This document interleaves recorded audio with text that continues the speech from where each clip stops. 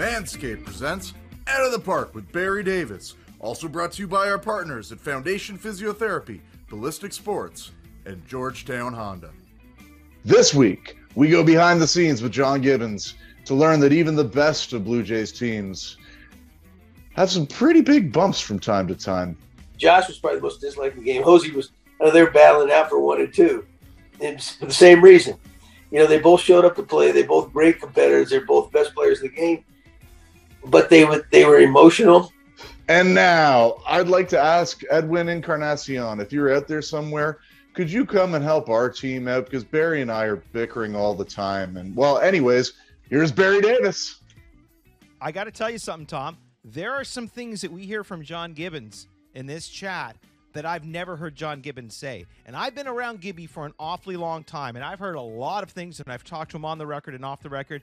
He brings to light some very interesting things, including what you're talking about, some of the, I don't know if you'd call it turmoil, unrest, but the clubhouse with the Blue Jays in 15 and 16 was not all as rosy as we thought it was, and we'll find that out from John Gibbons. He also takes us behind the scenes in his dust-up with Ted Lilly. Also, the time that he told Kevin Pillar, you need to go down to the minors. And that turned Kevin's career around. A great conversation with Kevin Pillar, including our OTP insiders who once again bring it and ask some fantastic questions. So we have that to look forward to. We will also speak with a Detroit Tigers prospect. And Tom, why are we going to talk to a Detroit Tigers prospect? Well, Barry, as you know, we'd like to talk to any prospects out there that are rising their way. We love that part of the story. It's one of my favorite parts that we do. But this particular Tigers prospect has something pretty special going for him. He might be one of the very first Prince Edward Islanders to ever make the majors. That's right. Cole McLaren will join us. He's a catcher in the Tigers organization, and we get some good tips on places to go in PEI as well. Raj Sapaya will give us an update on yet another Toronto Blue Jays injury. Remember Corey Dickerson, the guy the Blue Jays got in the trade? We haven't seen him play yet. Why not? What is going on with that contusion in his foot? Raj Sapaya, Foundation Physiotherapy, will fill us in on that. Up next, though, Tom, you see it behind you. The Jays are going home. There's Tom Forth. I'm Barry Davis. You're listening to and watching Out of the Park. Play ball! Ladies and gentlemen, girls and boys, the first pitch with Barry Davis. And the first pitch is brought to you by our good pals at Manscaped.com. Manscaped, right there. It is the 4.0. It is the lawnmower. Tom and I both are very proud owners of the lawnmower, and you can get yours for a wonderful discount by using the promo code Out of the Park. Tom, what can we say about these folks? We also have the ear and nose trimmers now from these guys. Awesome, awesome products, and you can get a great discount with us. Yeah, you can't get better. You can't get better value, especially with a 20% off discount. You can take these things. You can use them in the shower. You can use them in the rain. You could probably take them swimming with you and do it in there if you were so inclined, although I have no idea why you might be. That being said, they're rugged tools. They're great precision, thousands of RPMs, grooming, power. Take care of your good bits. Take care of your naughty bits. Take care of every part of yourself. Manscaped.com. Use the promo code Out of the Park. If you ever do that in a swimming pool, please let me know, because I shall never swim. I shall never swim in a pool that you actually shaved in. Okay? Yeah, my apologies. Sometimes when you're ad-libbing lines, it's, yeah. For those that are watching on YouTube, first of all, if you're not watching on YouTube and you're listening, that's great. But if you'd like to watch, you just have to subscribe to Out of the Park on YouTube. Doesn't cost you a penny, and you can catch up with all of our episodes. When we are recording this right now, the Blue Jays have been rained out, so there's no game. So it's a great opportunity to sit and catch up on some great chats we've had. You can also listen to us anywhere that you get your podcasts, including Spotify and iTunes. Rogers Center, Sky Dome, is going to be home for baseball again. Jays have not played a home game since 2019. They finally got it done. We're going to see baseball. Looking at about, 15,000 fans are going to allow in to start. Tom, I think this might be a little boost that the Toronto Blue Jays need to make their run. you cannot understate or overstate how important it is to have home games.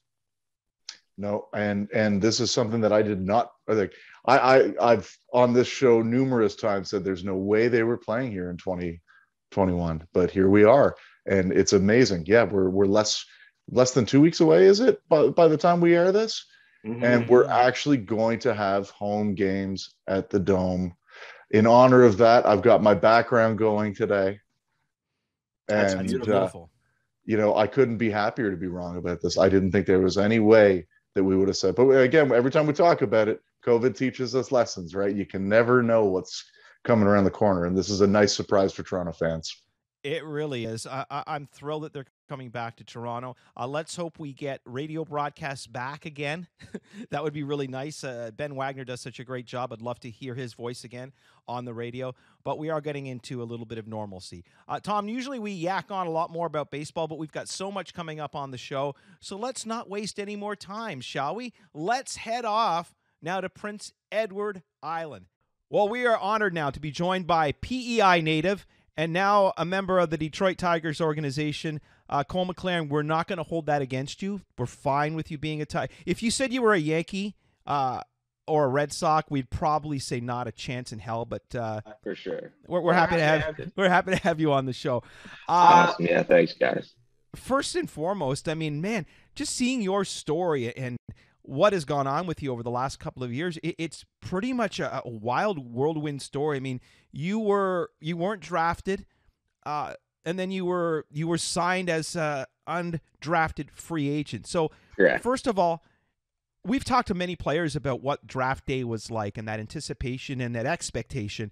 What do you remember about draft day, and were you almost at a point when you weren't drafted of thinking, well, I guess baseball's not going to be my thing full time? Yeah. I mean, with the draft, it happens over a course of 3 days, right? So I knew that being a senior, coming out of college, I knew if I was going to get my name called, it was going to be on the third day. So, I was just kind of went about it in a normal way, just kind of hanging around the house, not really doing too much. And then, the day is over and you don't get to hear your name called, and you kind of have to go to plan B and understand that, baseball might be over. I still knew and hoped that there was a chance that I could be an undrafted free agent, especially being a catcher. Teams are always looking for catchers just for, defensive replacements, if anything.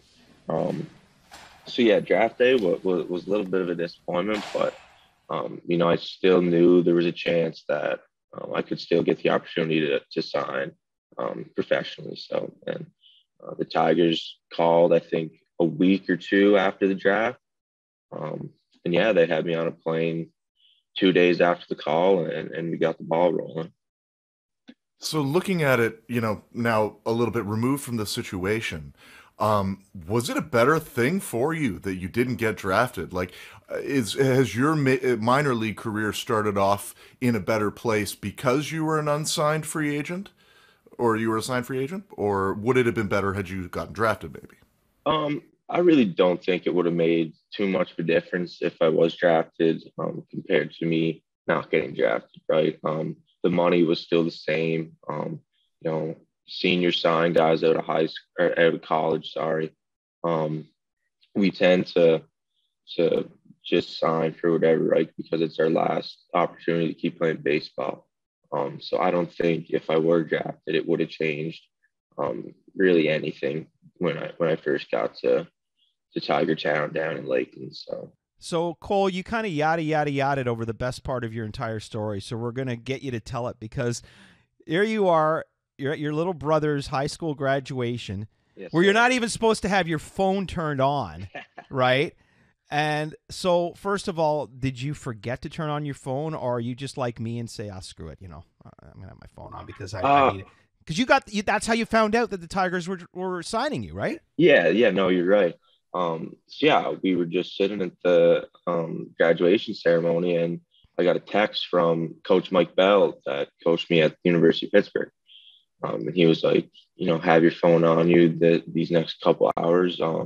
you're going to expect a phone call that you're going to really like. I was like, what the heck is that going to be now? So anyway, I kept my phone on me, and then probably halfway through the ceremony, the Matt Smuda, the area scout for the Pittsburgh area with the Tigers, gave me a call and said they wanted to sign me with undrafted free agent minor league deal. So that was a pretty good call to get. I didn't want to take anything away from my little brother and his big graduation, but he was pretty understanding, and he was just as excited as I was.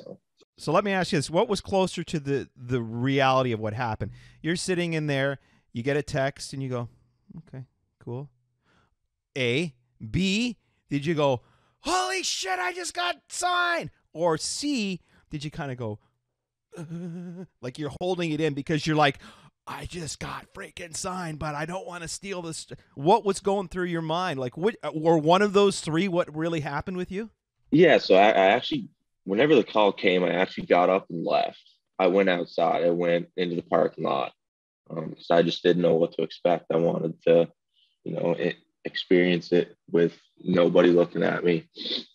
So it was kind of a mix between 2 and 3, like I did give a little bit of a celebration, but I didn't bask in it too long. I kind of got right back in there and congratulated my brother for graduating high school. But yeah, there was. Did you tell him right away? Like after you got the news, did you? Yeah. So whenever he came back and sat down at the table for the meal, that's when I told him. I told my parents right away because they were sitting right beside me, and they kind of kept their emotions within themselves. But once we got home, it was kind of a little bit more of a celebration. When we talk with a lot of Canadian-born players, one of the natural questions that comes up is, what drew you to baseball as opposed to hockey? Although I suppose being from PEI, the question would be, what drew you to baseball as opposed to golf? Yeah, I played hockey and golf just as long as I played baseball. I grew up skating on the river. I can remember taking golf lessons when I was maybe 8 or 9 years old.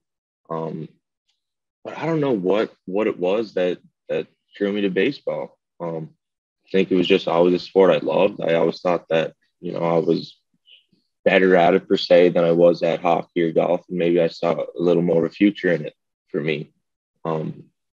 But, just like any other Canadian kid, I played hockey in the wintertime and then played golf and baseball in the summertime. It was pretty normal life growing up. And then I think it was maybe when I was 16, I decided to kind of focus more on baseball throughout the winter, and I stopped playing hockey. How hard is that to do in PEI? I mean, even here in Ontario or anywhere in Canada, we can play baseball all summer. I mean, Tom's son is a pitcher and plays all summer, but other than doing some indoor things, it's pretty hard to get that competitive baseball going in the off season. So what do you do? And I know you ended up going to college in Pittsburgh, which is another thing. Like, there's not really a lot of great Canadian opportunities. Like, if you want to make it, you've got to go to the States. But like, how did you maintain your baseball skills when you don't really have the facilities or the manpower to keep it going? Right. So, I think it was my grade 10 year. I was still back in PEI. There was a program called the Eastern Baseball Academy. I think we worked out 2 or 3 times a week in a big indoor turf soccer facility. So we did that 2 or 3 times a week. And then my grade 11, 12 year, I actually moved out to Okotoks, Alberta, and played for the Okotoks Dogs Baseball Academy, which I'm not too sure if you're familiar with them, but they have a beautiful indoor facility up there, a ton of coaches with great experience. Some guys got pro experience, college experience. So I moved out there for grade 11 and 12, and spending 2 winters out there, man, that was crucial for my development. We got after it indoors. We really didn't care that we were indoors and couldn't get outside. We went about every day as if it was sunny and 75 out there, right? So yeah, I think, getting better in the wintertime is just based on development and not feeling sorry for yourself about your situation, that you're not getting outside every day. You just got to work with the cards you dealt. It's crazy to hear of like a program like the Okotoks. Even from when you started in baseball to now, are there more of those programs popping up in Canada so that people don't have to travel halfway across the country to get involved in high level baseball? Um, on the East Coast, not really. There's just not enough interest, I guess, to play baseball at that kind of a level year round. But as you go more west, I think there's a couple more programs that might be popping up here and there, maybe in Saskatchewan and places like that. But in terms of out on the East Coast, there's a couple programs I know that are trying to do the full winter thing and go down to some tournaments down in the States, which is awesome to see. But I think there's only going to be room for maybe one or two of those programs on the East Coast, just with it being so small and the interest pool not being as big as, Ontario or out west. All right, you ready for some trivia? All right, let's do it, Barry. All right. 3 major league players in history from Prince Edward Island. Any idea? Can you name one of the 3 that have played in the major leagues? Vern Handerhan. Oh, he's got one. That was the easy one. Now the other 2 in the major leagues. Yeah. Not too sure. Yeah, it's because you got to go back to the 19th century. Oh, yeah. Okay, so like the 18th. Wow. Yeah. George Wood and Henry Oxley. So next time you're home in PEI, go into the local library and look these 2 dudes up. But I'll have to look those boys up. Like, has it ever crossed your mind or even your family's mind what it would mean for the province of PEI or, the East Coast in general, to have you play in the major leagues? I mean, that's a pretty freaking big deal. Yeah, man, it would be a feat that, it would go down in history. It's a very long road.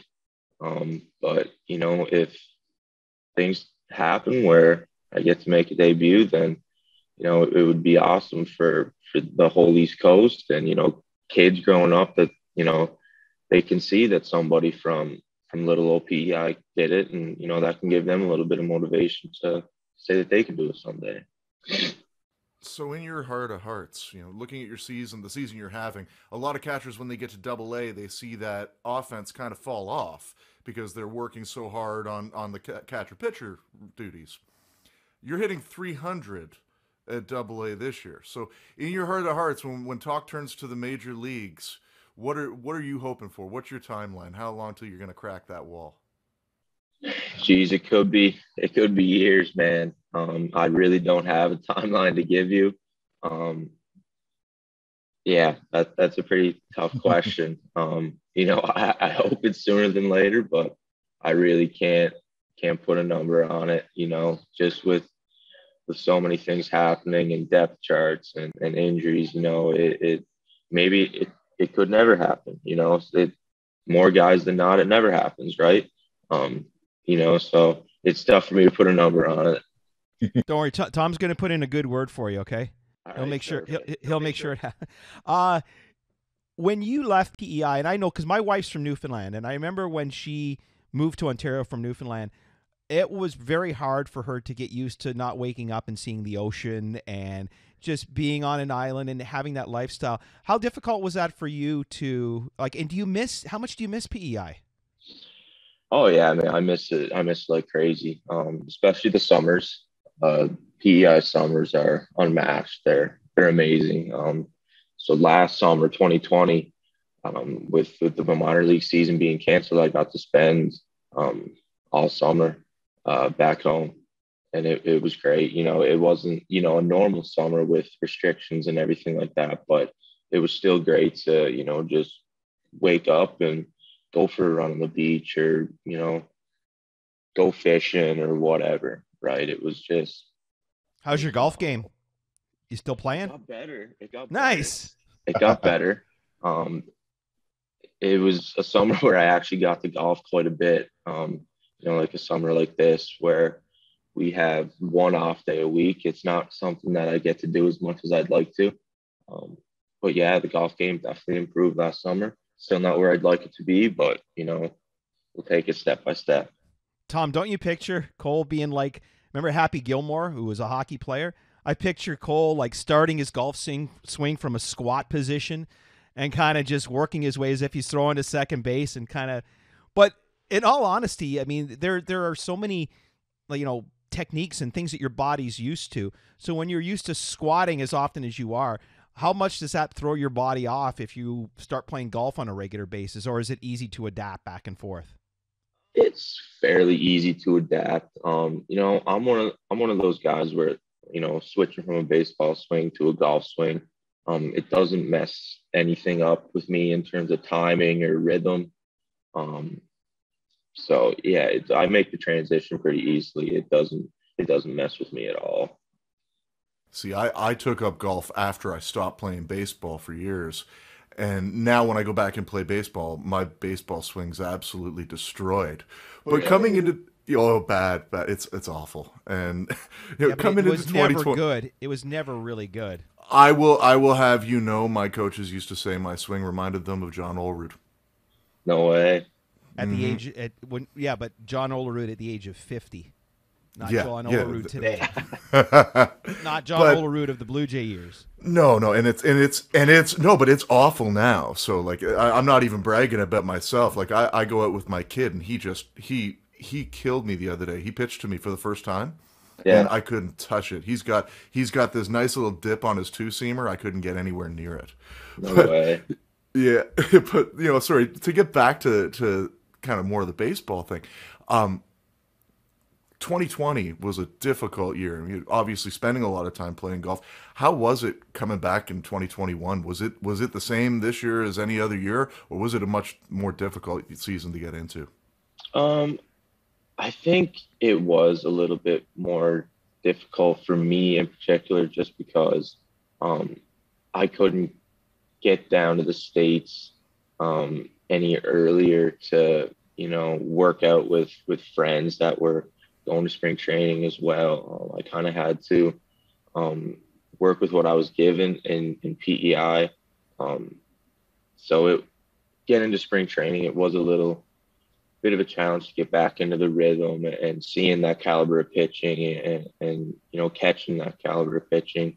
But once your 2-3 weeks are in for spring training and you're ready to break camp, you're at that point, you're pretty ready to start playing games, and you're getting eager, right? So it was it was a little bit of a harder transition this year in 2021, but we made it work.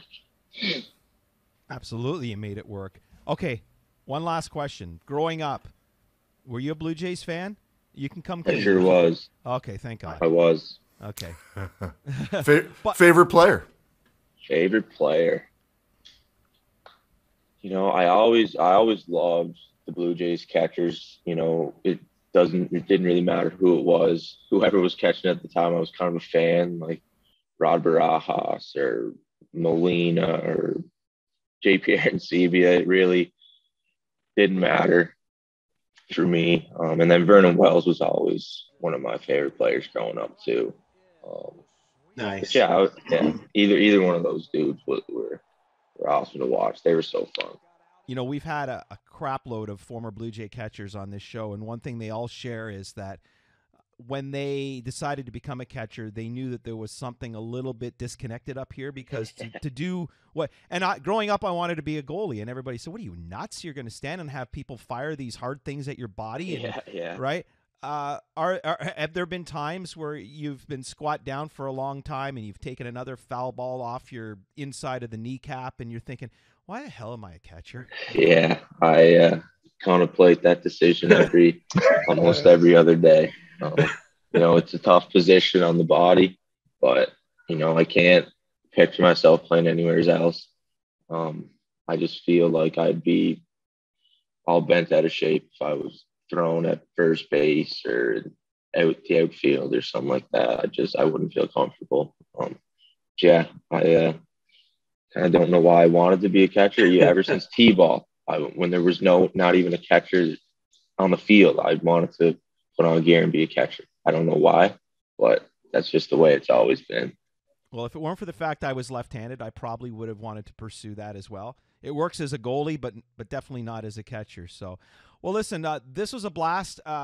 Okay, I was planning to head to PEI last summer, but then the COVID stuff happened. Gotcha. My wife and I want to go and meet her family who are going to come from Newfoundland. So if there's one place that we have to see when we're in PEI, what is it?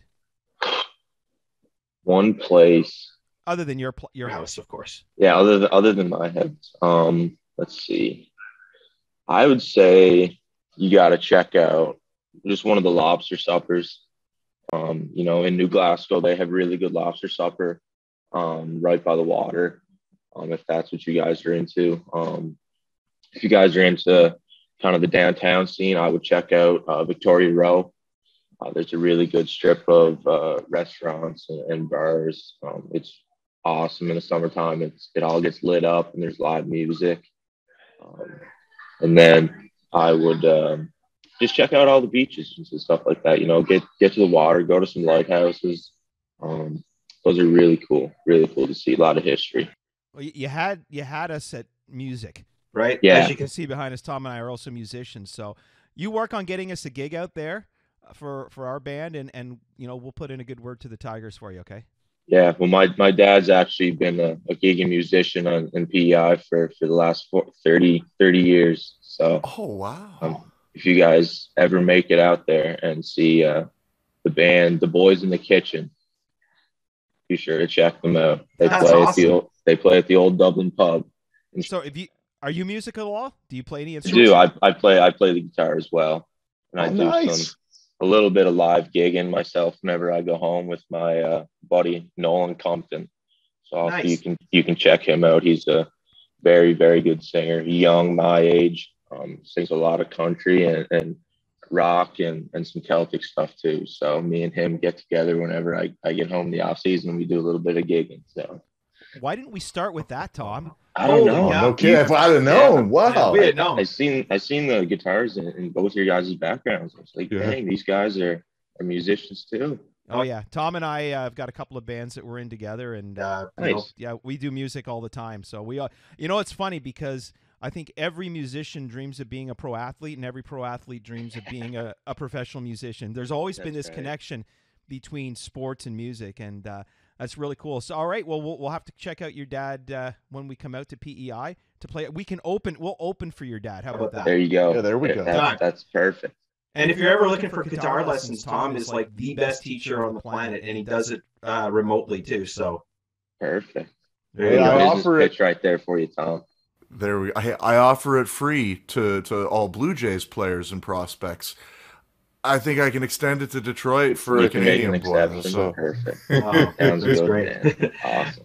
Cole, man, listen. What a pleasure meeting you. All the best guys, as you make your way through the system, and can't wait to see you in the majors. And when you make it to the big leagues, promise me this: don't big league us. Remember us and say, I want to come back on this guy's show. For sure. Foundation Physiotherapy presents The Medical Room. There he is, our good pal, Raj Sapaya from Foundation Physiotherapy. Always great to see your positivity each and every week. We doing this now? Is this what we're doing? Okay. Raj and I are Barry. You're not allowed to yet. Oh, I'm sorry. Okay. You're too old, Barry. You're too old. I've been told that about many Do aspects. this from the 60s or the 50s when you were a kid. There we go. All right, gentlemen.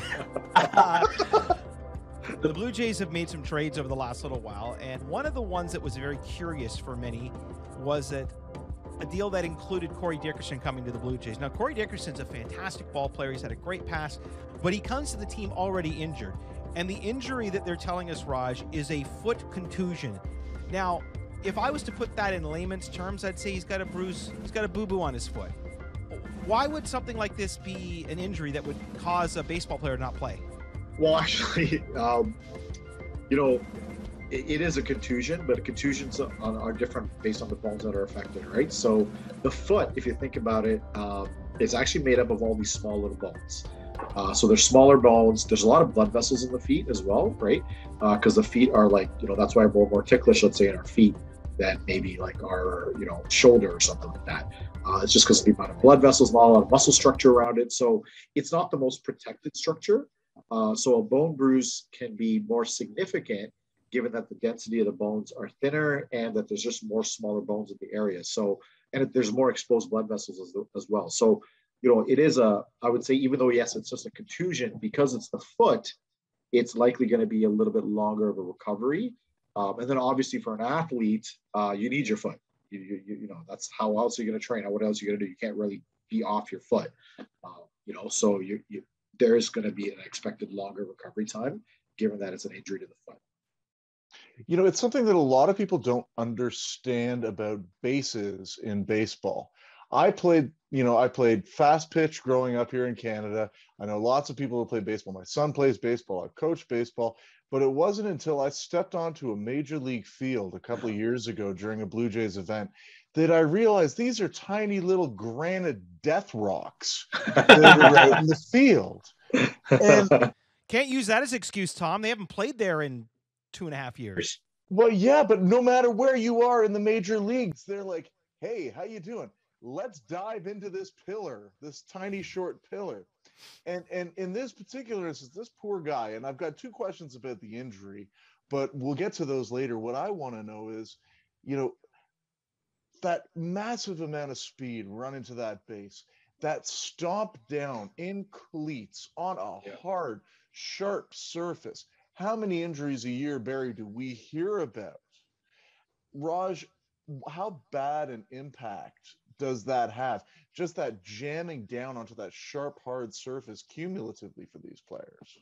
Of course. I mean, they're doing movements that most of us don't normally do, right? And they're doing it at speeds and at power that we don't normally do, even less like that it's going from that fast run to that quick sudden stop and then that take off again, right? There's a lot of power that's driven through their foot. And so you can imagine the amount of energy that's in the foot, and then you have that energy with some sort of impact on it, whether it's another player stepping on it or some other injury, you're bound to get like a larger type of injury to that area, or a more severe injury, just given the amount of force that's happening through that area. So for sure, like it's going to be, and that's why I think the recovery is going to be longer as well, because they need the foot to be so involved. It's not just, let's just go back for a walk, let's just do a sprint, let's go for a run. You need to be able to power off the foot quickly. For the most part, you almost treat baseball players like sprinters out of it, right? They have to sprint. So there's a lot of power that's driven from the Achilles and the foot in order to do that movement. I'm going to play devil's advocate here because I have quite a bit of experience running the bases myself at 2 years of fantasy camp. He made contact? Base running's terrible. Oh my gosh, taking 2 days to get to first. Took about 7 seconds to get down the line. And not once did I ever have any issues running. Well, I mean, if anyone saw me run, they'd realize that the speed that I was running at was very slow. So that probably has something to do with it, right? So what I'm getting at is that anybody that's my age that's playing beer league baseball, there probably isn't the same danger of doing that. 100%. And because you're also not, your force consumption, your force is not as much as that of a player's, right? It's close. Close. It's just about 5% off, right? Just about 5% off, right? And obviously there's so much more contact in the professional league because there's more at stake. For us, we both know both teams are going out and have a drink after, so it's fine. Right? But there's way more at stake in the professional league. So, the more stakes is more risk. So I said I had two questions about this injury. The first question I have is, and it's one that I always bring up, and you can probably answer pretty quickly, is a contusion or essentially a bruise like this, is it something that can lead to other problems down the road for this guy? That's a good question. Unlike like muscular strains and sprains, I don't think so. He'll recover. He's going to have a period of rest. That's why he's in a walking boot, because he needs to be off the foot, but he still needs to be able to walk. So they put him out of these air cast boots so that doesn't put weight on it. He'll probably just going to do a lot of recovery work on it, let the inflammation calm down. But likely because it wasn't any muscle or ligament damage, he'll have that strength and power. It's just about letting the bones heal so that there's blood flow back into the area. And so my second question is, what is the worst bruise as a therapist you've ever seen? What's the worst bruise? I mean, I think, where I think the three biggest areas for, like bruising is going to be in the foot, in the hand, and in the face. And it's essentially looking at areas that have a lot of high blood flow, right? The more sensitive the area, the more like nerves that are in the area, that's likely where the bruise is going to affect us more. I mean, I've seen some nasty bruises, but I would say the more painful ones are probably having in those areas, like the hand, the foot, and the face. Admit it, Raj. When Tom's foot was at its worst, if he came to see you and he said, "What do you think of this?" you'd probably go, "Oh God, no." Right? I'm a professional. I might just do it after. All right. Guys, I'd love to stay and chat a lot longer, but we have to run. And thankfully, all of us can. Well, two of us can. Raj, take care. Is that a bruise on your face, Barry? Oh, no, that's just your face. Sadly, there's no recovery time for that. Yeah, this is all going to be edited out. Now that we have banter, I need to go. Because there always is danger that this could get a lot worse too, Raj. Yeah, so you're right. Thank goodness I can edit it out. Next week, Raj, we'll talk to you. Tossed over this. Yeah, and he should, because he's got to stick up for his pitcher. He's got to stick up for his first baseman. This could be 2 games in a row. But they called bobble. A pitch that certainly appeared to be outside. Again, a bit of a late call, and now John Gibbons gets tossed out. Keep bouncing into the game. You know what? And I think if you're Jim Wilkes, you got to take this. You got to take it. Gibby's protecting his players. You got to just take it. You don't throw him out of the ball game. Well, he is back again for another round. Former Toronto Blue Jays manager John Gibby, are you still scouting? Yes. Okay. So was this your first draft as a scout? Last year they had like a real. How many rounds did they do last year? It was kind of a. Anyway, last year I went out for about a month, and then COVID hit. They yanked everybody off the road. And I was traveling around the country, some spots, look at some of the better players they like, the Braves like. And then, of course, then that hit and that was done. And then this year, I saw probably about 5 or 6 guys a couple times each. But that's been kind of the limit of it, But, and it's good to see some baseball. Things, around here, I don't necessarily know how everything is up there. I mean, you would never know that, there's still that, COVID's still around and whatever. I mean, Texas is functioning pretty normally, but there's still limitations. I know different organizations, are still are still cutting or holding or cutting back some certain areas. So, but yeah, I would say if they had the draft the other day, I don't think any of my guys got drafted, but. Do you know of the players that the Braves took? Is there anyone that looks particularly exciting? I don't know. That's the thing. They sent me I had to look at about 5 or 6 different guys, and when I say that the Braves didn't take them, but there was Detroit took a couple of them. Then but the other guys, the Braves took. No, I didn't see any of those. That's the thing. They're top scouts and everything like that. Are the Braves top scouts? They go and see everybody. Even through all this, so they're the guys that have, they know what they're comparing everything to. So John, I'm not sure if you know, but Barry's been doing car sales for Honda, and like with a car salesman. Thank you very much for the plug. Absolutely. I might buy a car from if he sold Ford.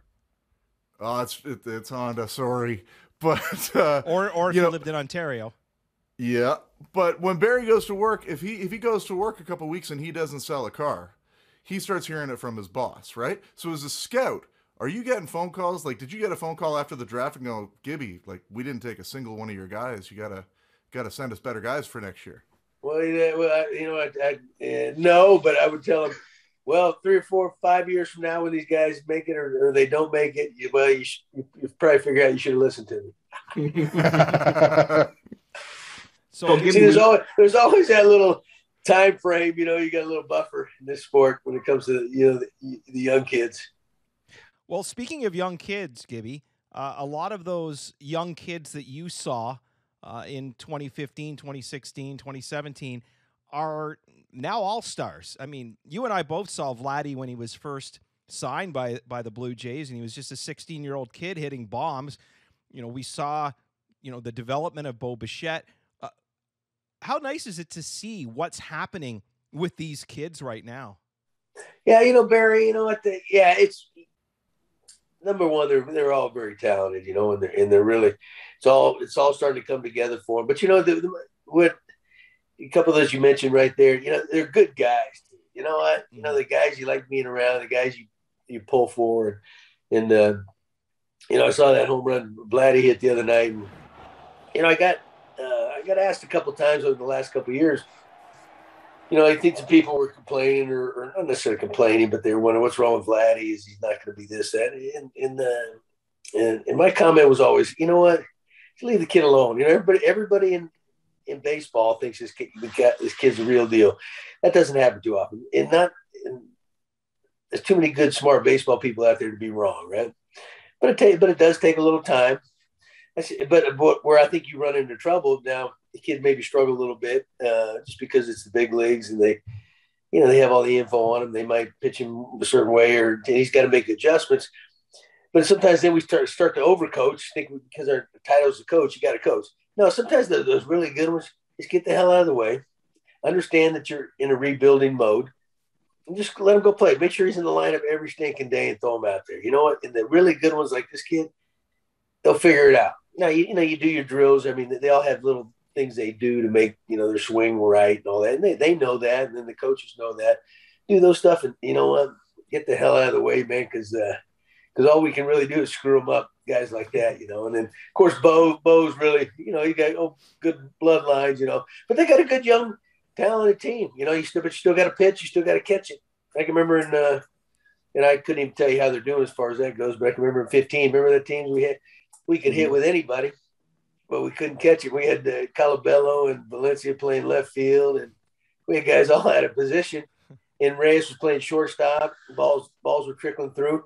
So we could outscore you most nights, but we were still a 500 team because we didn't play defense. And then, of course, the big trade deadline and Tulowitzki really shored up the infield, and Ben Revere out there. And it made all the difference in the world. So, yeah, but they got a good young team. They surrounded with the right kind of guys like they're trying to do. They should be good for a while. And yet it's so interesting that these young players are tearing it up. The Jays offense is just phenomenal. Yet many fans still cannot go a day without saying that Charlie Montoyo is the worst manager in Blue Jays history, which is good because that means it's no longer you. What's new, though? Yeah, hey, suck on that, Charlie. That's right. But can you for a second? Oh, yeah, I do remember that well.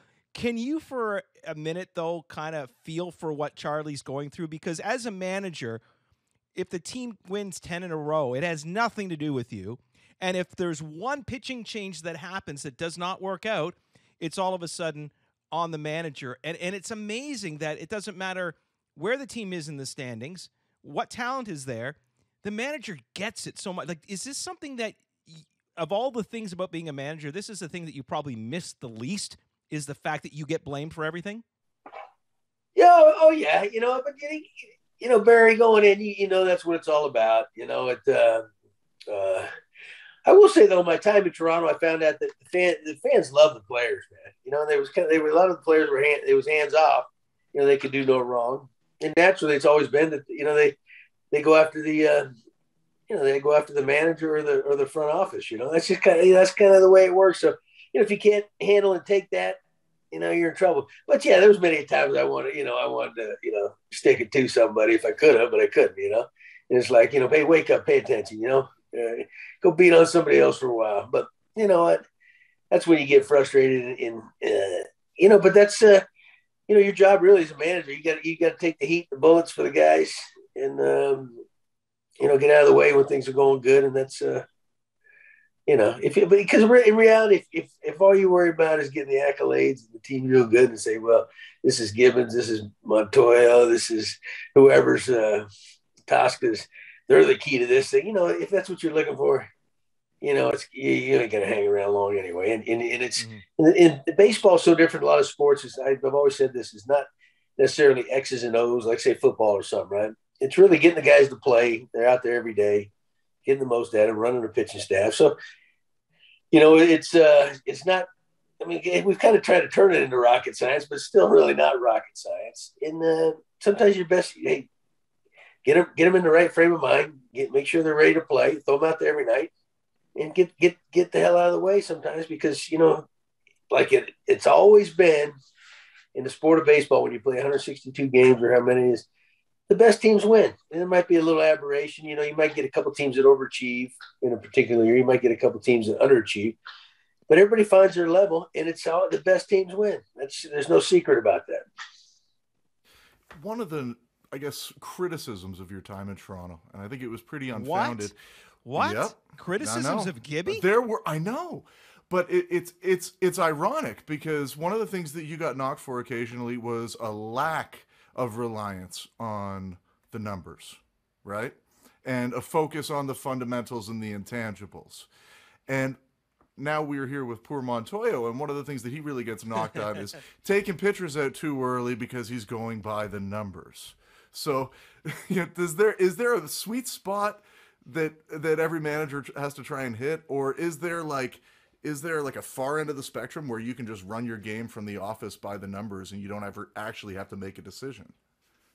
Yeah. Oh yeah. You can do that. I think that's kind of the way they want to do it nowadays. They want, the front office would be glad to make some, the decisions for you. And eventually I'm sure there'll be an analytics guy be named manager. That's kind of, we'll see. Yeah. I think I got a bum rap that I was anti-analytics, which is so untrue. Now, I didn't get carried away like some guys did, and they gave me the flexibility to run it the way I felt necessary. I felt the best about, and then of course, which is good about that is I live with the results, and I'm held accountable for the results. But we were doing analytics, kind of analytics. Well, baseball to begin with, baseball's always been numbers. Every they can say what they want. Every manager has been looking at numbers from day one. That's how you form lineups. That's how you acquire. Maybe you're looking at the number a little bit differently, but it's just such a stat-oriented game. It always will. You look at all the record books and all that. But analytics, we were doing some of that back in the early 2000s before it became like the thing, like Moneyball and all that.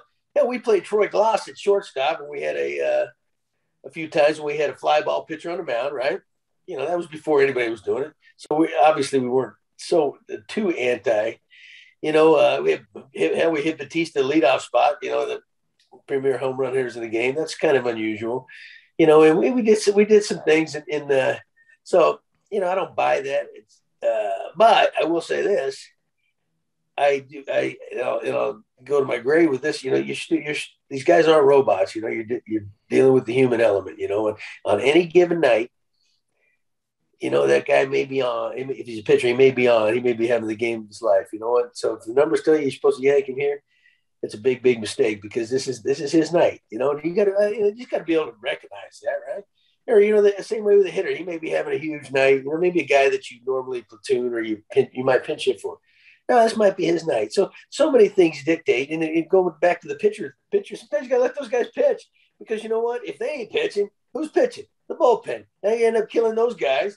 And then as the season wears on, they're done. Now you don't have anybody else to fill their spots. And the season implodes, and okay, maybe I should let that guy starter throw a little bit more, because he wasn't too bad. We had Wardo on last week, and Dwayne was saying that, we're come to a point now where there's not going to be starting pitchers and relief pitchers. There's just going to be pitchers, and guys are going to be paid by the performance. Because why should a guy get $20 million to pitch 4 innings a start, right? And it's really changed. And, when you see a starter out there and he's cruising along, it kills me inside when I see the manager go pull him from a game simply because, okay, it's the third time he's seen the order. Well, the guy, when you were managing, how much did you use the eye test? I mean, I remember Jack Morris saying, the manager knows when I'm done. He can tell by looking at me. He doesn't need to look at analytics. Was that how you kind of looked at? Did you do a lot of that gut feeling and just knowing, like, Burley's looking great. Why am I taking him out because he's thrown 100 pitches? Right. Well, yeah. So much of it's common sense. I mean, one of the big numbers like you talked about now is the third time through the lineup. Well, you always kind of knew that. I mean, you could always tell. I mean, whether you had the actual number or not, you knew especially if he's not, like, if you're your top dogs, they don't quite struggle the third time through like the average Joe, right, or the less than average. Okay, so you kind of know that.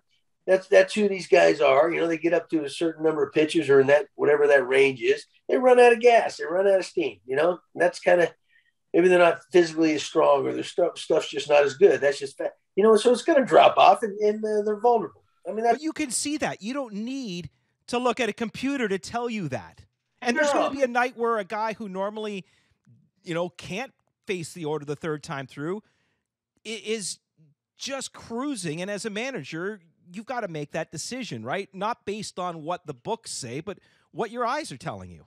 Right. I mean, if the guy's getting the guy out, let him go, because, like all of us have been around baseball so long. I mean, you know that there's certain nights, it's just your night, it's like, or like even like a hitter gets on those rolls, the hitting streaks or whatever, they're just rolling. And you ask them, what's going on? First of all, they don't want to tell you to curse it, but they don't know. It's just, things just sometimes happen that way in baseball. Good momentum rolls start happening just like the bad. They happen that way the bad side too. Same way with the pitcher, like Earl Hershiser when he said that, the scoreless inning streak type thing. You know what? Okay, is he that good? Probably not. I mean, because how many guys have done that? But you know what? I mean, things broke his way. I mean, things just happened for whatever reason. He's good. He was one of the top of the game, but everything just fell in place.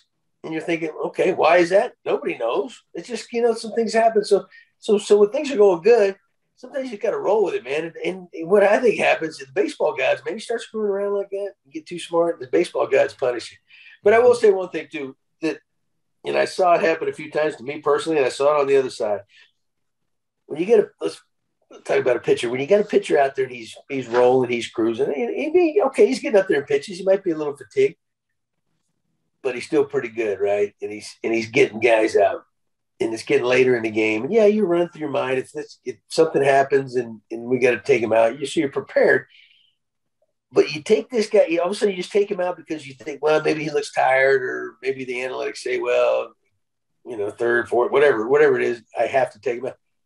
You go out there, and it's almost like you can look in the other dugout, and it's like you can almost, they're saying, thank you very much. Someone say, hey, asshole, thank you very much. And then what happens? And now it flips. It's like the baseball gods hurt him. Now it flips, and now I don't care how good the guy you bring in. These guys can relax and say, thanks, God. Nice move, Skip. You brought this guy in. Now the other team, they just go boom. They explode for whatever reason. You see that happen. I mean, and so sometimes you do that other team a favor when you think you're actually trying to do your team a favor. Did you think you would ever live through a time when a pitcher would be pulled from a game while throwing a no-hitter and is not injured?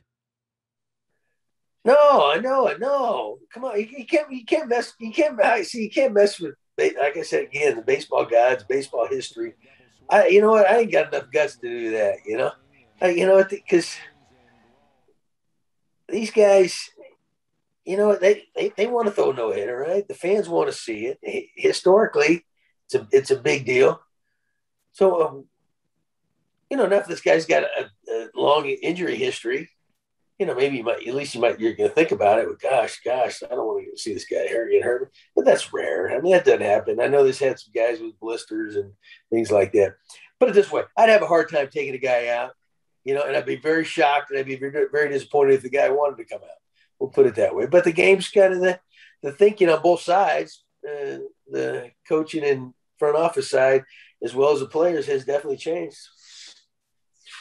It seems like we're getting drawn into this like specialty pitching, specialty roles. They implemented a rule this year, no more one batter pitchers, and that seemed to kind of to ease things up a little bit, but we've definitely been trending towards shorter and shorter appearances. Is this something, in your opinion, that hopefully might cycle back in years ahead? Like, yeah, I hope so. I mean, even when I was there towards the end basically all your bullpen guys would turn into all one inning guys. Even somebody would ask, "Hey, we need you to give us a couple more outs," and they can't do it. So what they do is they just come in there and throw as hard as they can for an inning, right? That's all that then it becomes. That's all that's expected of them, and that's really all physically they can do, I think, and that's why you get such the high radar gun readings, because they air it out, man, for whatever how many pitches they're going to throw, 20 pitches, 15, whatever, and. So yeah, it's kind of it's not even I mean, it's just like, nothing adds up either. The commissioners and the baseball people. Well, the games take too long. Okay, so what are we going to do? We can put in replay and everybody's got 30, 45 seconds to review something before they even challenge or whatever. I thought we were worried about the length of games, and then just then all the pitching changed because all these guys all they can do is okay, I get it. Three pitchers. I mean, you got to face three pitchers, but then, I never believe you don't mess with a game. It's been a great game forever, right? And if you want, I think if you want to solve it, when you're worried about that stuff like that, increase your roster size. You know what? Okay, what is it? 25, 20? Is it still 25? I don't even know. 26. Bump it up to 30. Now you can carry them extra guys, right? Now your bullpen doesn't get beat to hell because you got some other guys to throw. But they're not going to do that because it costs too much money and salaries and all the other things. So sometimes it's so much like we talk out both sides of our mouth in this business, and then the games take too long. Well, okay, then don't put in an instant replay or don't, whatever. It's like, so anyway. But yeah, I hope it cut. Nobody likes this. Sometimes you do have to make pitching change because you're trying to win a game. I mean, but if every night, if everything's dictated to you that, hey, I got to change this, got to take this guy at a certain time, I was a little bit embarrassed sometimes at some of the, some of the things I was listening to, I love talking about all the rule changes in the game. There's one I need to ask you about. I'd love to know your opinion. Runner on second to start extra innings. Oh gosh.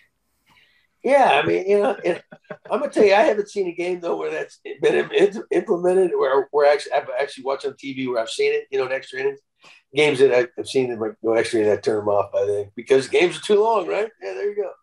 No, but it's like, yeah, come on. I mean, really, we don't mess with the game. The game, like I said a while ago, is pretty good. It's always been good. Just leave it alone. Now you're messing with statistics. You're messing with this, the history of the game, all that. It's like too. I said, you don't need to change the slide rule at second base because somebody got clocked, right? You know what? It happens. You don't need to change the slide rule at home plate because somebody got hurt. You know what? Guys get hurt. If you don't like it, tell your catcher, don't block the plate. The other team, block the catcher. You don't care. Block the plate. Save the run. It's like they start changing these things for what? The games. I don't think there's such a long. There's so many guys getting losing their careers because of severe injuries. I mean, that's happening that often where you need to change the whole game and things like that. What the heck? Why don't you just, instead of starting a guy on second base, why don't you just flip a coin then? Flip a coin, whoever. Gibby, I don't know if you were around, but the Blue Jays opened the season one year in Cleveland, and the first game, I want to say, went like 17 innings, and then the day after that, there was another it was just 2 long days of baseball, and times like that are the times I say, okay, I'm fine with the guy starting at second base. Although, do you find, like, even as a manager, I'm curious, because as a fan and as a media guy, you don't want the game to go 10, and then 11. It's like, oh, come on, 12. But then once it gets to 13, 14, 15, then all of a sudden it's like, okay, this is cool. This is history. But I'm thinking as a manager and you're throwing Ryan Goins out to pitch an inning, you're probably saying, yeah, this is not fun. No, yeah. You never want to have to do that. That's why I say increase the roster size. You don't fit in perfect in this day and age, right? Yeah, you hate those. But that's kind of the beauty of baseball. I mean, part of winning some things, you have two teams of similar talent that they're just, basically just as good as each other. Sometimes the schedule, whether not, they might have had a little bit tougher schedule than a normal schedule. They may have played more extra inning games. They may have done that, and it takes a little bit of a toll on the team, more so than the other team. And and then after 162 games, maybe that's what made the difference and helped this other team. That's just kind of the beauty of the sport. I mean, just kind of deal with what's thrown at you. We don't have a stop. We don't have a clock. It's rough, especially when the weather's crap. But what happens when this games start going long, from a manager or coach's standpoint, is, somebody's going to have to get sent down. You're going to have to get some reinforcements in because you're going to need some arms. That's kind of what messes with you. And and if you got an older team, the bodies, they're going to be a little bit more banged up, and it might linger for an extra few days, and that might affect you. So there's a lot of things to weigh in, but that's just the game of baseball, man. Go out and play it, we're all getting paid a lot of money to go do it. So what the hell? Yep. Gibby, just before we bring in our studio audience, I just curious to know what you thought of this past week. Liam Hendriks, who, by the way, God, that dude is just on fire, and I'm really happy to see him doing as well as he's doing. And I mean, you managed him for a while as well. He had some pretty venomous words about Josh Donaldson, and he never. He was pretty clear. He's never been a fan of him personally. Loves him as a player, but not personally. As a manager, first of all, are you ever aware of things like that going on in the clubhouse? And if you are, do you just stay out of it? Yeah. Oh, yeah. I mean, you're aware of most things. Were you aware of this? No, I didn't know. I wasn't even aware of any of that. I didn't. But Josh is kind of a mark man in the game. A lot of guys don't like Josh. A lot of reasons because Josh is really good and he beats you and things like that, and he's very vocal. I didn't know Liam said that. That shocks me coming out of Liam, but he's an all-star now. I mean, so things that, but and I tip my hat to him. He's done a great job at turning his career around. But I think Josh. Sorry, Gibby. I think Josh Donaldson calling out pitchers as cheaters probably has rubbed a lot of pitchers the wrong way anyway, right? Oh yeah. Yeah. That's kind of what makes the game even a little more interesting and fun sometimes. You get guys battling out, popping off at each other, and it just kind of revs up the temperature a little bit, and it makes for good drama. It was when I remember when Josh came out and said something about Cole, and then the Yankees were going to Minnesota to play, and didn't he punch him out first couple times or whatever? Yeah. Josh might have hit a home run late or that series to win a game or tie a game in the ninth, but it's just kind of okay. That's build up now. All right, I tip my hat to Josh. You're gonna pop off when they're coming to town. That's the way you're gonna do it. That's the way you do it. Not when you're not gonna see this team the rest of the year. So and then so it kind of creates a little drama, a little more extra excitement. Everybody's focused on that. But when there's tension in conflict in your clubhouse, if it gets to the point, or you're worried that it's going to disrupt things, or it's going to boil over, and guys might go to fisticuffs or whatever, you got to do something about it. Shea Hillebrand. Sorry. Yeah, there you go. Yeah, okay. But when you're around each other every stinking day, and these guys got such different personalities, it's like being around your family every day. You're gonna get. There's going to be tension. You're going to get tired of some of the things somebody else is doing. And so much, too, depends on how the team's doing. The team's winning, playing good. It's a great clubhouse. When the team's struggling and you stink, it's been a bad year. The clubhouse is out of control. The manager's not doing his job. It all depends on how the score is. But you have to keep an eye on that kind of stuff just to keep things from getting out of control. Well, I will say that sometimes, like we're talking about Josh, right? Sometimes your most volatile players are your best players in the game. They wear it on their sleeve. They're emotional. That's what makes them how good they are. That's like Batista. Jose. When I say Josh was probably the most disliked in the game, Jose was. They're battling out for 1 and 2, and for the same reason. They both showed up to play. They're both great competitors. They're both best players in the game. but they were emotional. You know, they let you know it, and they fight for themselves and they fight for their team, and that did piss a lot of guys off.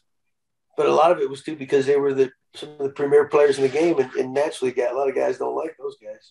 But have you ever seen a player be able to turn that anger into home runs like Jose Bautista was? Because it seemed like you piss Jose off as the pitcher, he's going to hit a home run off you. And there are not very many players that can do that, Gibby. No, I know. Yeah. How many times did Jose do it when he got drilled or they throw a ball behind him? And and sure enough, man, then he'd take them suckers deep, or he'd do something and go, how does he do it? Because that is rare, you know? It's like, I don't know, it's some guys that they get the ball thrown behind them or they get drilled, they get distracted, or they get so angry they lose focus or whatever it is. And not Jose, man. He just, you know, and them suckers, man, they throw him a pitch somehow, you get to it and burn them. And that's kind of the ultimate, okay. Because there was a few times Jose knew he probably was going to get hit or drilled or thrown at, whatever. He knew it. So, you know, he just kind of dealt with it. He wasn't necessarily the guy that's going to go charge him out. He'd take his medicine. You've been on this program many times before, but we're now going to give you the opportunity to chat with your fans, Gibby. They still love you in Toronto, okay? They still love you in Toronto, and we're going to bring on some people here for you right now, and they're going to be able to chat with you. And let's go. So we've got Paul, we've got Fiona, and two faces that you remember very well, Sue and John. Where they at? Well, why don't we'll leave you guys to the end, okay? Let's begin with Fiona. And Fiona, let me get your audio going here. And Fiona, isn't that from whatchamacallit? Shrek. Shrek. That's a great name. I remember that. Oh, thank you. Hi, Fiona. Hi, it's nice to meet you. Yeah, nice to meet you. My question's about catching, actually. As a former catcher, do you have any opinion on the guys who are going down on one knee to catch? Yeah, well, you know what? Yeah, that used to be a no-no. You know, well, I'll put it this way: if a guy was on base, you know, they would say, "No, don't do it," because you know what? In case the guy steals a base, starts running, you know, he can't get up off the ground. That was always his thinking there. Or you know, some guys with nobody on base, they get down on their knee because they're that much closer to the ground if they need a block pitch, and let's say this pitcher throws a lot of, you know, balls, you know, low pitches, and it gets a lot of bouncing balls, or you know, catchers would do it if they needed to give the pitcher a lower target. You know, some guys are just big body guys, and the only way they get down real low to get in the target is get down on the knee. But yeah, I don't ever remember seeing back when I was playing do that, because the coach would say, "Hey, get up, what are we doing here? You know, if this guy runs, what are you going to be able to do?" But I have seen that now, and I always thought maybe, well, you know, the game, the stealing bases and all that kind of stuff, it's kind of really disappeared a lot in the game. I don't know how much is coming back, if at all. But so, you know, if players aren't running, but you know, you also don't move as well in that position. So I would think more balls get by, but I got to believe I don't think it's because they're tired. But I will say this quick story before, I don't want to drag this out too long. The first time, my first job in Toronto, I hired, I was a bullpen catcher, right? This was 2002, was it? Yeah. And not the bullpen coach, the bullpen catcher, like Anthopoulos is now. So, no, Andropoulos. What did I say? Anthopoulos, he's down there. He's my boss. What's to say? They're both Greeks, man, you know? So he hires me, and JP Richard, who's GM, hired me. So I took the job, and I told him, though, I said, listen, I hadn't played in 10 years. I hadn't been down the squatting position in 10 years. I don't think I could do it. He said, well, give it a try. So the first day in spring training, I go down there. You know, the bullpen catcher catches and helps these guys out in spring training. The first time I got down there to catch a pitcher, my knee blew up, you know, and it was like swell. Well, so now, at the end of that day, I can't even walk, you know, and I'm thinking, now I'm the only bullpen catcher in the game that can't catch, and all the catchers are pissed at me and all that. So my point is, I said, I got to get the job done so I can go down on that one knee just so I could Maybe you should have gone down on two. You should have gone down on two knees. Exactly. But there was nobody on base, and I wasn't in the game, so I got away with it. See, I have a fantastic idea, and I think this would be a great way to make catchers last much longer in the game and so much less pain. Give them a little stool. How about that? Imagine how long your career would have lasted, Gibby, had they given you like a little stool to sit on. Oh yeah, I heard Johnny Bench did that during spring training in batting practice. You know how catchers get back there? They hate to do it, but they got to catch live batting practice at the beginning of spring. Yeah, they said Bench used to get there, or maybe he was in the bullpen or both. Not during the games, but they put a little bench, a little stool down there. He'd sit on that sucker. Wow, Fiona, thank you so. Yes, Fiona, thank you so much, and we're gonna bring in Paul now. And Paul, once we get you unmuted here, there you go, Paul. You're up with John Gibbons. Perfect. Hi, John. Nice to meet you. Paul, what's going on? Man, it looks like a beautiful day there. Now, where are you at? Are you right in Toronto? Thunder Bay, Ontario. So northern Ontario. Up on top of the area. Yeah. Still got some daylight. I'm actually going to keep that. You must have got out and been on the lake today, man. You got that. Got to run a comb through it sometime. Yeah. I'm going to cheat. I got two questions, one baseball and one Texas. So baseball, I'm interested to know what it's like trying to kind of manage the personalities in the dugout during that game 5 when the ball went off the bat. And then Texas, who has the best barbecue and where should I go? Oh, are you coming down this way? Eventually, yeah. Yeah, that's the plan. Go down, make a little trip. Yeah. Well, as far as your first question there, that whole team, it was big personalities, and the emotional guys. Like I said earlier, that's what made them good. But they were also a handful. You had some of the best players in the game. So naturally, there's egos. Probably the two most vocal were Donaldson and Batista. And they'd have fun together, but they'd butt heads in the clubhouse early before the game. And then not in a bad way, but in Encarnacion used to have to go break it up, and things like that. But they was just always, just constant jawing at each other, But they. Of course, he had Stroman. He started that game. We had a lot of, big personality guys in the. But for some reason, at the beginning of that year when they signed Donaldson and Russell Martin, I think it brought some toughness to us. Because they were winning players in the. I think that's something we needed. But then at the trade deadline, when Price came in, and then Tulowitzki, Tulo's an ultimate professional. But there was, for some reason, and I think what was rare about that team, because a lot of times when you have that many personalities and big personalities, that many volatile type players, I was saying earlier, how they were disliked in the league, especially those two. That's the truth. So when you have a lot of those guys, it doesn't mesh, man, because you got whether it's too big an ego here and they're fighting these guys and they want all the attention. And sometimes it's tough to hold them together. This group, for some reason, it just gelled pretty good. And it started, like I said, with Josh and Russell at the beginning of the year. But then when you added Price, Tulo, Ben Revere, and some of those guys, it just something good happened, and they fit right in. And it was kind of a big part of a manager's job. They, say all you want is hold your team together, putting out the fires, getting them to play every day. It's not necessarily always who you bring in or do you take the pitcher out. That's very, very important. But sometimes behind the scenes, just, getting to make sure these guys are focused and not fighting each other and fighting the other guys, But I spent some time in the mid-'80s with the Mets, who probably the most renegade team ever, right? A great team. But, you talk about – but it was kind of the same thing. These guys, that group was a little more wild probably than the Blue Jays teams I'm talking about. And it was like no holds barred. But you know what? Come game time, man, they didn't. Most of those guys did. A lot of those guys didn't like each other. They fought each other. But once that game started, you know what? They came together as a team, man. They played to win. They played hard.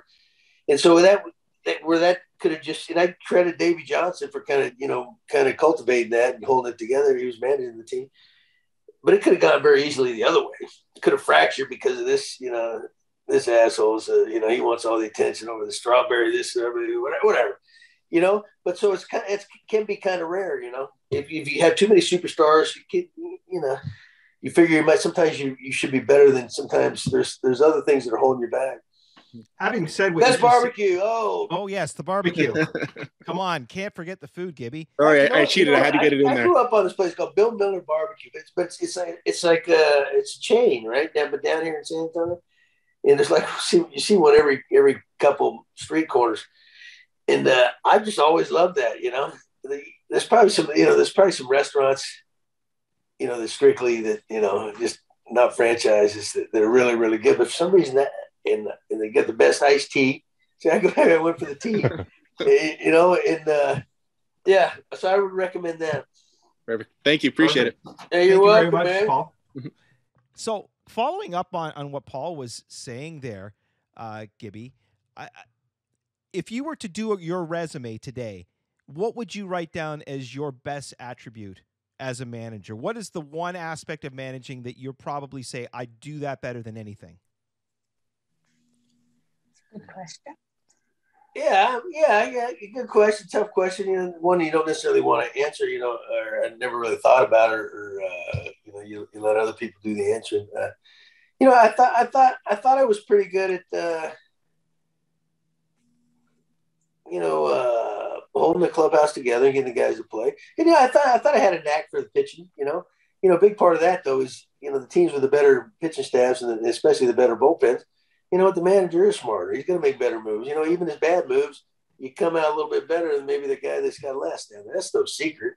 You know, so I was fortunate to have some really good pitching staffs, but I was used to be a catcher too, and I kind of prided myself in, you know, like we were talking about earlier, you know, watching what's going on in the game will tell you a lot, you know, and I could, and what else? I always leaned on the catcher on the team, whether it was Russell, even Zonnie back, you know, Zonnie in his day, all those guys.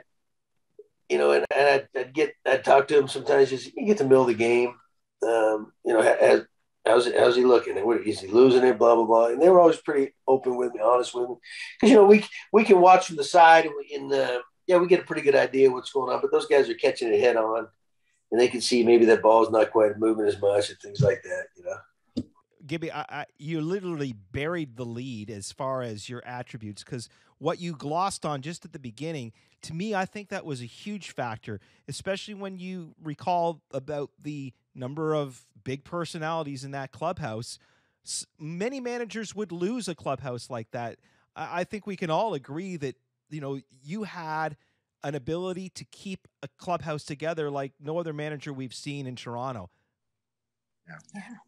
Well, you know what? You know what the thing is, I like these guys. You know, and I'd butt heads with them, and you know, I'd laugh and joke and rag with them, and they'd drag me back. So it was, you know, but they had the kind of personalities, you know, that you could do that with. I've had some guys in the past, and you know, you do that, and then there's, you know what I'm talking about. But so that made it easier. We had fun together. We really did, but.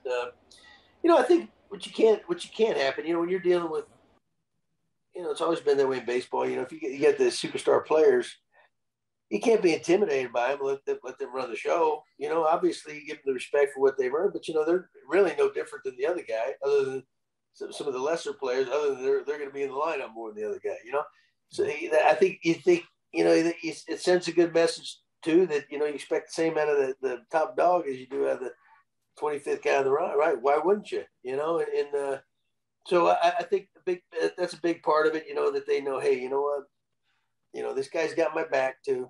If you don't back them up, they're not going to back you up. If you got to fight for them if you want them to fight for you. You know, it's just kind of the way it works. And it was just a good group that I think I hit it off pretty good. But you know, I had some you know blow-ups in the past that, you know, but sometimes, you know what, it's like with your own kids, man. You know, sometimes, you know what, you can't just go along this all the time. Sometimes there's got to be a little bump in the road, you know, to get somebody's attention. You know, hey, you know, sometimes status quo isn't always good enough. You know, and if I got to tell you something more than, I'll be liberal here, more than 3 or 4 times, something's probably wrong. You know, when I grew up, my old man told me once, that was usually, if I didn't do it, you know, there was probably gonna be a little hell to pay. You know, sometimes you get a little more flexibility, but sooner or later, come on, you know, sooner or later, it's probably your fault, not mine, because I asked you a number of times. If they don't, you know what, sometimes you got to get their attention somehow. Is there one bump in the road with a player that you hit that sticks out in your mind as then watching that player after the confrontation turn it around and do the right thing? Oh, I know one. Kevin Pillar. I think you, Gibby, were really, really key on Kevin Pillar turning his career around. Well, I don't know about that. I like Kev. That whole deal. You know what? I had heard about Kev. Kev was drafted so late. Nobody expected him to do anything. Then he's the MVP on basically all his teams in the minor leagues. And one of my old roommates and best friend, Steve Springer, who knew him and saw him play in the minor leagues, said, "This kid can hit. Stick with him, blah, blah, blah." But naturally he wasn't getting the recognition because he was such a low draft pick. But so eventually he works his way to the big leagues. And remember, we had Anthony Ghost too around that time, and Ghost had as much talent as anybody. And he was trying to figure out his game. So the solution we had was, you know what, we're gonna platoon him. I think we were out of it. It might have been a month, 2 months left. Let's platoon him, see what happens. Give him some playing time. Best man wins or gives us a little better idea for next year. So then we told them they both knew that. And what happened with Kevin wanted to hit, and they were bringing in a right-hander. And so naturally, we're platooning. We're gonna let Ghost hit. But he wanted a chance to be, to show us what he could do and drive in the runs and all. And that's one thing I love about Kev. He wanted to be the guy.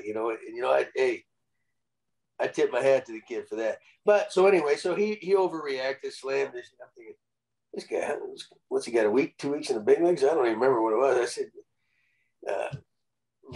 take your crap, go inside. Come see me after the game. And of course, we sent him down. But little did we were probably going to have sent him down anyway, But it looked better, the fact that, And he didn't know that. And I love him to death, man. And he's the ultimate gamer. And Kev didn't say one word. And I called him in and basically said, you know what? I don't know what you're doing.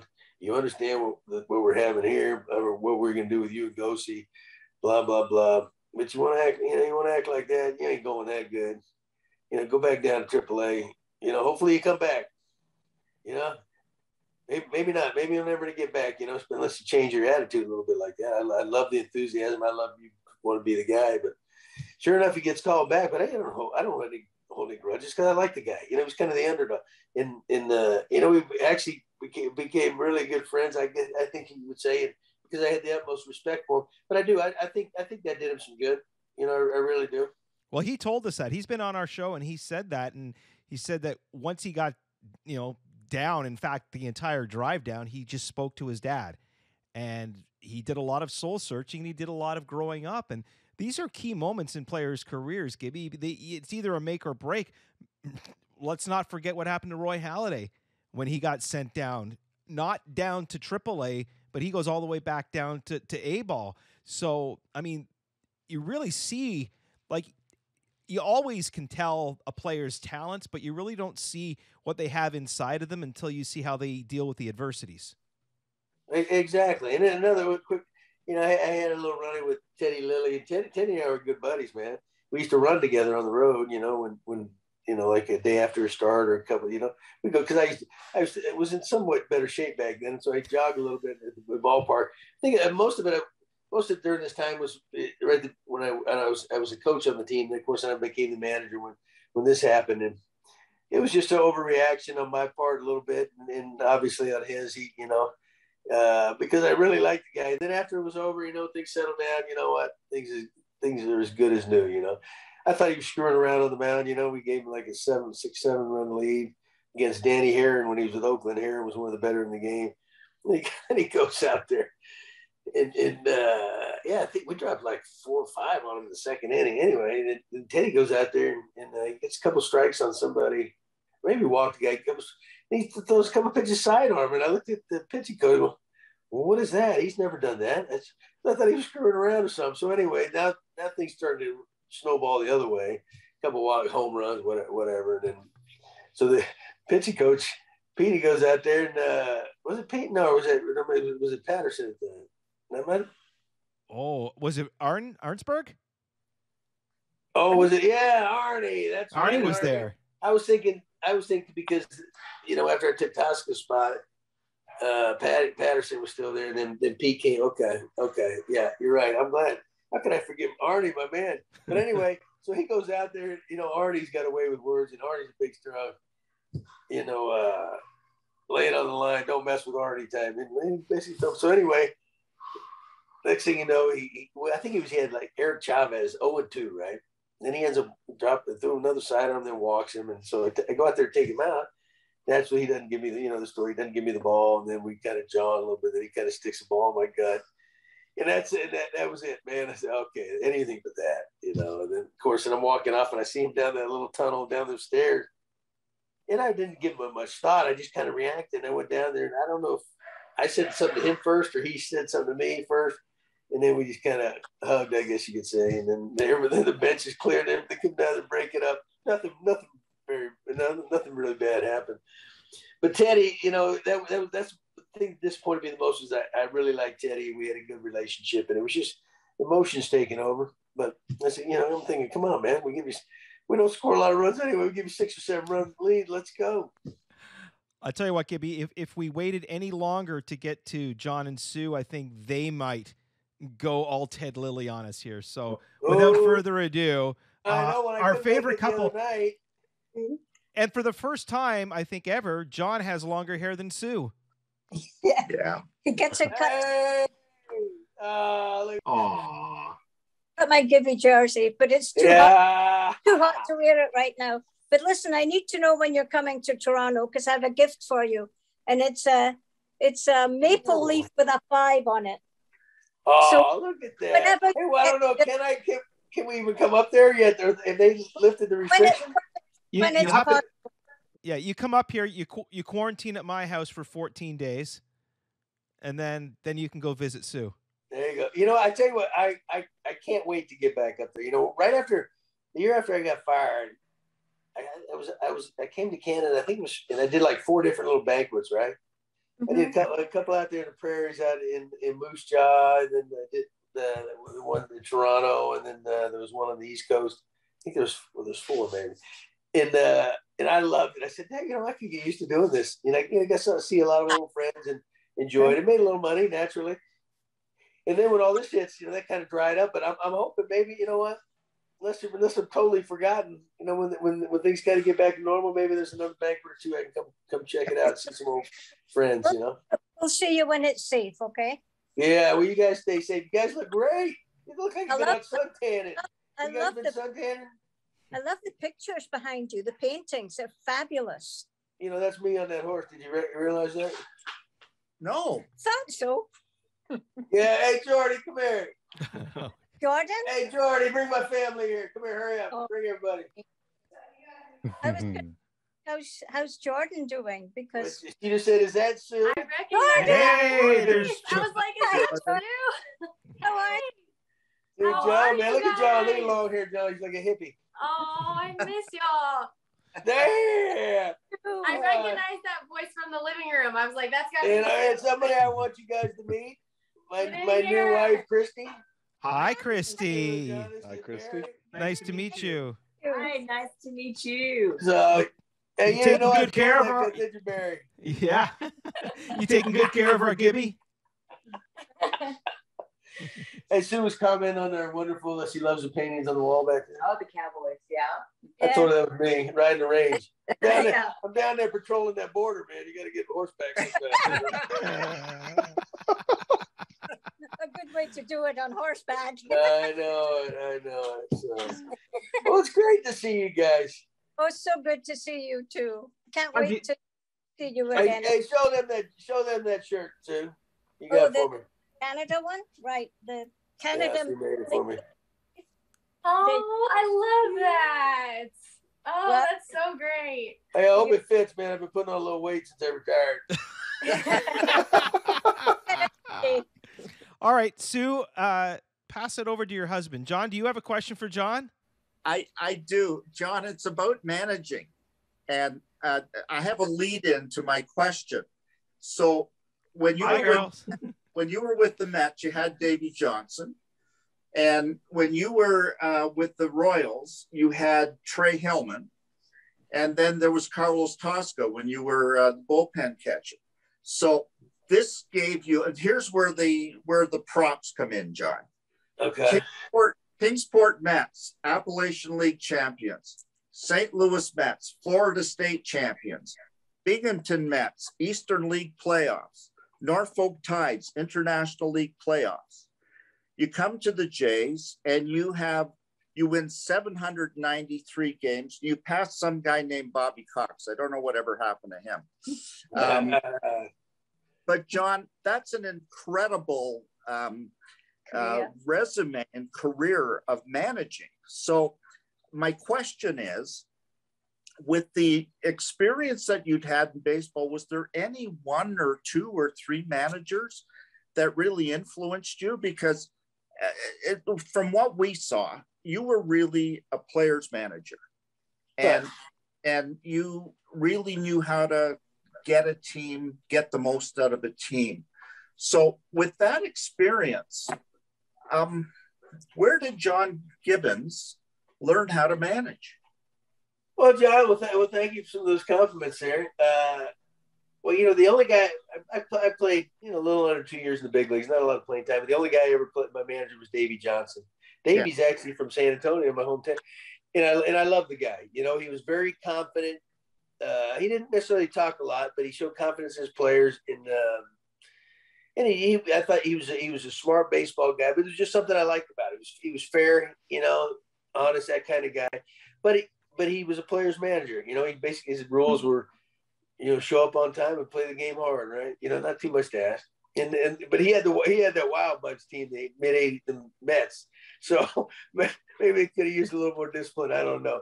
But then the two other men that really influenced and helped me in the game, my first manager in rookie ball in Kingsport when I got drafted in 1980 was a man named Chuck Hiller, right? Chuck played with the Giants and hit a grand slam in the World Series. But Chuck was always Whitey Herzog's right-hand man. So he would coach third base for him when he was in Kansas City. And then when Whitey was in St. Louis, Chuck was his third base coach. And Chuck I asked him one time, I said, because, Whitey was, nobody better than Whitey. And I said, how come Whitey takes you everywhere you go? He goes, every team needs an asshole. When I went, he said, so Whitey didn't have to be the bad guy. Chuck would be the bad guy in the play. Chuck would get on the players when Whitey needed something. And so Whitey never had to do it. I thought, that's brilliant, So anyway, but anyway, he was my first manager in rookie ball when I was a young kid, just left home, and really helped me out a lot there. Then when I got into coaching again with the Mets back in the 90s, he was also still around as a kind of an advisor. He was just kind of semi-retired. And we became roommates during instruction and things like that. And so he's talking to me about coaching and stuff like that. And I got so much from him.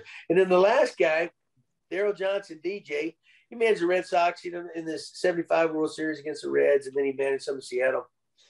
When I was playing with the Mets towards the end of my career there in the mid to late 80s, he was like the Mets general manager was a guy named Frank Cashin, who was a really good baseball guy and very successful. He used to run the Baltimore Orioles back when they were really good.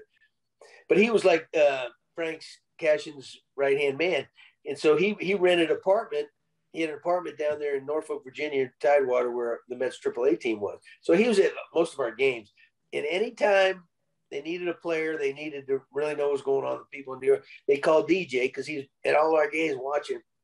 And, I just sit around, talk with him, talk about the game sometime. And then when I got into coaching also, I'd run into him in the same kind of setup. And he'd ask me questions and I'd ask him questions, so those three guys, but primarily Chuck and DJ were the two most influential in pro ball. I got two wonderful men, and that's one thing. I've met some great people. I've played under some great people in the game, and then like some of my great friends like you two that I met in this game, and I miss that, especially with all this stuff going on. We're all isolated, and you miss you miss your friends, Yeah. Well, we do, John. We miss you. Yeah. So yeah, but you guys look better than ever. There is former Toronto Blue Jays manager John Gibbons Tom, it was a rather lengthy conversation with Gibby, but it was so well worth it. He was completely raw, uncensored, and we got everything out of Gibby. And that was a fantastic chat. And once again, there were our insiders. We only had 4 of them that joined. We have a lot more than 4 insiders, but only 4 of them took advantage of this opportunity. We want more of you in. We could have had 3 or 4 more in that chat room. Tom, how can people get in on these Zooms and chat with people like Gibby? Well, before I tell them that, I'm going to tell them, I just read something last week that said that Gibby is actually advertising he will do a personalized greeting for your birthday, for a birthday surprise for somebody. I think it costs $50 a greeting.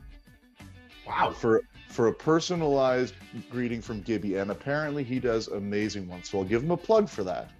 For $50, you can have Gibby. But for $3 a month at patreon.com, which is $36 for a year. $36 for a year. You can sit in with the talk, with a direct talk, not just a pre-recorded message, with Blue Jays past and present, with people from the organization and future. And you can sit in every week with us. So patreon.com/outofthepark. Join us, $3 a month, $5 a month. Heck, if you want to give us $50 a month, we'll take it. Oh yeah, you're more than welcome to do that. but for $3 in a month, you can sit in on these talks, and you can talk right with Gibby and ask him questions. Yeah, and it's a great way to help support the podcast as well. As you know, this is how we, make money off this show, and we provide a product, and it's nice that if you can help us in any way. Even if you don't want to become a regular member, you're more than welcome to make a one-time donation too. We'll take that. We'll take whatever we can get from you. We're going to continue to bring you these amazing shows each and every week, and we're glad to have you aboard. And Tom, I tell you what, if you were in my clubhouse, I'd probably want to beat the crap out of you too, but at the end, I'd give you a nice big hug. Well, it's the dynamics of every great team, Barry. Yes, and then I'd probably want to beat you up again, but good luck with that. All right, Tom, thank you, and thanks to all of you for making us a part of your week.